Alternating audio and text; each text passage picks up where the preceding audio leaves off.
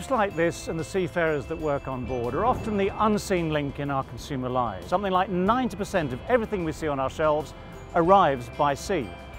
It can be tomatoes, cricket bats, leather, willow, cotton, chemicals, it all comes in by sea. So these ships and their crews are a vital link in our world.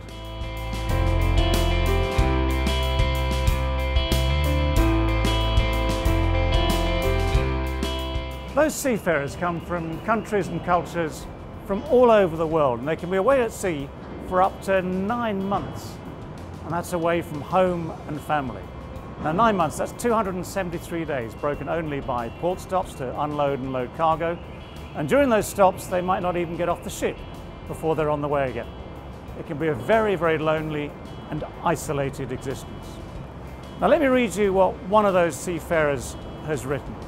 "I send money home every month," he says, "to pay for the mortgage for a house I don't live in, to buy food for my family, but I don't eat with them, to pay for my kids' education, but I can't walk them to school or get to their graduation.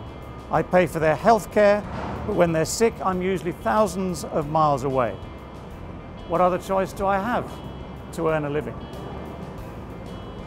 The Sailors Society care for these seafarers and their families with a network of multi-denominational chaplains.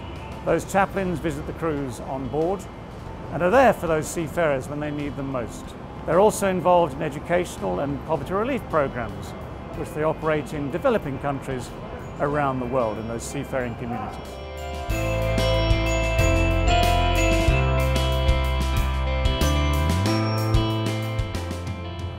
So, on behalf of seafarers and their families all around the world, I'd just like to say a huge thank you to you for your support.